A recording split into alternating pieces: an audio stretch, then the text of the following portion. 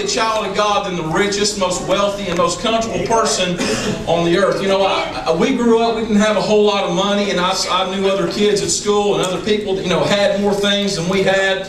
Maybe got to do more things than we got to do, but you know what? I got to meet the Savior at 8 years old. I got to grow up in a home where the pastor was my dad. I got to grow up knowing what was right. Now, I didn't get to experience a lot of those things, you know, like doing drugs and getting drunk on the weekends and going out and living for the world. I got to experience the blessed life.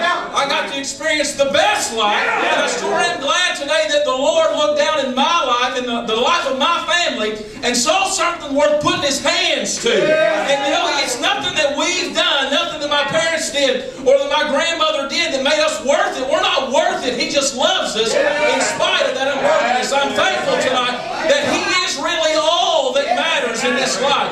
Listen, if you don't know Him tonight after the preaching you've already heard, I pray that in this service today that you'd meet the best person that ever lived. That you'd meet the best friend you could ever have. I sure am glad I've got a Savior and that He's alive tonight. I'm thankful.